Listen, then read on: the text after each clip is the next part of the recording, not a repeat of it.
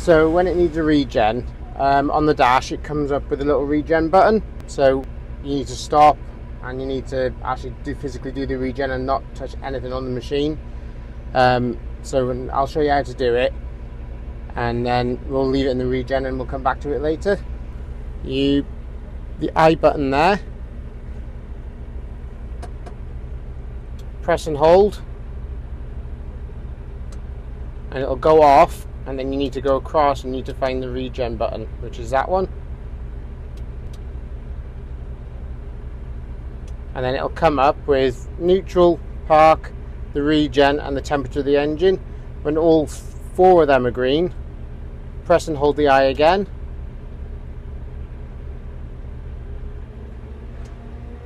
and then it'll start to flash on the dash that it's doing a regen, and you can hear the engine actually whirring up to do the regen as well. So now we'll leave it for half an hour or so, and then we'll come back to it and make sure that it's actually done it.